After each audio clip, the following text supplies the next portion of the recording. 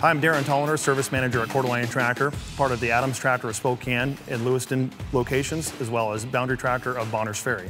Just wanted to mention that anytime we're going to try utilizing any systems on our tractor, it's important to always consult your safety manual and review it thoroughly before you actually attempt to do anything on your tractor by yourself. And remember that you as the operator are always responsible for your own safety. So here we have a situation where we're trying to put our implement on the front of our tractor that's equipped with Pioneer fittings, and we're having difficulty getting the implement connected to the tractor. We've already relieved the pressure on the tractor end, so we know we're good there. However, we still have a little bit of excess pressure built up in our implement and are having difficulty connecting it. So again, we showed you here that here's the check valve for the fitting itself and or the nipple, depending on how you refer to it. But what we want to do in this situation, there's a little bit of force required, and we want to always use a rag.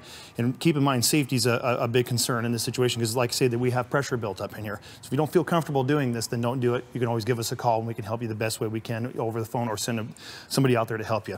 So we want to wear safety glasses. Is very important, because this will spray out hydraulic fluid when we do this. And what we're going to do is we're going to wrap that rag around that fitting, and then we're going to find something sturdy enough to press this fitting into. And so what I'm going to do is I'm actually going to physically push this fitting into this metal here.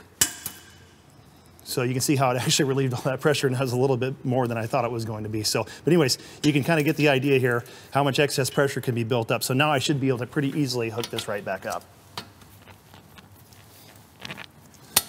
Just like that. So in the situation that your front attachment is equipped with Pioneer fittings and you actually have two female fittings on the implement end, so obviously that process I just showed you is not going to work, because our nipple or our check valve is recessed down inside the female fitting.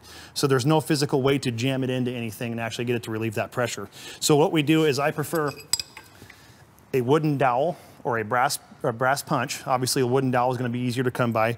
And what we're going to do is just set that wooden dowel or brass punch on that nipple inside that fitting. And then take a hammer, and you don't have to hit it with an extreme amount of force, but again, make sure you're wearing safety glasses and proper protective equipment. And again, if you don't feel comfortable with this, just give us a call and we'll help you in any way we can. But anyway, set that brass drift or your wooden dowel on that, and while holding it as far away from yourself as you can, you'll just strike that a couple times until you've relieved the pressure. And that's the process for if you have two female fittings on your implement end. Obviously, if you have a male and a female, which is what we prefer, and you can actually see here, I did actually relieve some pressure out of that end. So, but obviously we prefer a male and a female just for that particular purpose. It's easier to unseat the check valve on the male fitting than it is the female.